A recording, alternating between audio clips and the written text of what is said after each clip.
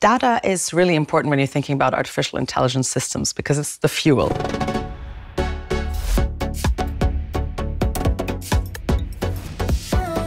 I think one thing that we see very often in organizations is that we have data silos. So one key thing is to kind of bring together data silos and create a big data lake where you have all the raw data and you can access it better. That will make training AI algorithms and sort of any sort of data intelligence or business intelligence applications much easier. If retailers really want to drive benefits out of their use of AI, the data needs to be in 3 buckets. It needs to be about customers, it needs to be about where their product is, and it needs to be about where they're selling their product, and that can include orders as well. So having solid data strategy already in place in your company is one of the most important prerequisites for being successful with AI and machine learning in the future.